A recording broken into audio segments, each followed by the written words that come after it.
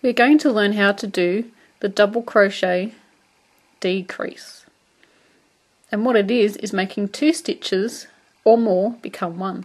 So we're just going to learn when 2 stitches have become 1, which is just your basic decrease. So for our double crochet, we go into the stitch, because here our chain 1 counts as our first stitch. Going into this stitch, we're going to yarn over and pull up a loop.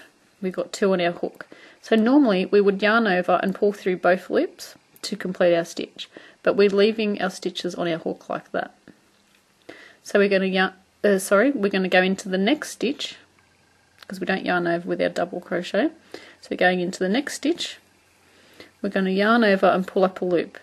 So normally you would yarn over again and pull through 2, but this time we need to capture this stitch here. So we're going to yarn over and pull through all 3.